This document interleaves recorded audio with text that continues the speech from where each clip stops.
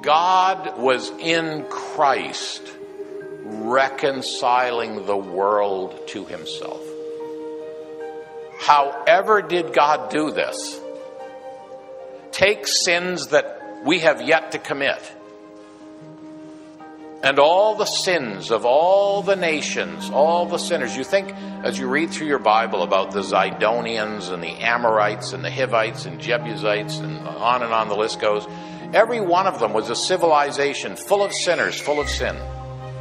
And all that sin, you think of the sin of New York tonight, of Chicago, Philadelphia, Tokyo, London, Paris. You think of it. Horrendous. And any one sin would have sunk a world to hell. It was for one sin the angels were cast out of heaven.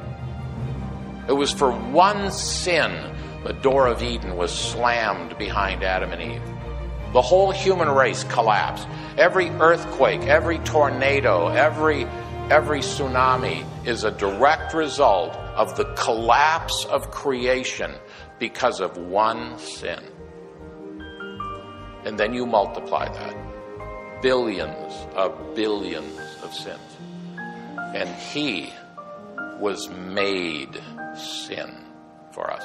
God accounted every sin to the Lord Jesus. Not only the fruit of it, but the root of it. And the Lord Jesus took it all. You know, there are people, and they hold God responsible for this. They say, God knew we were going to sin, and he went ahead anyway. Well, I'll tell you something. There are people who get married all the time knowing that there's risk in getting married. There's risk in love. They have children, and they know there's risk that sometimes children turn against their parents and don't love them back, but they think it's worth the risk.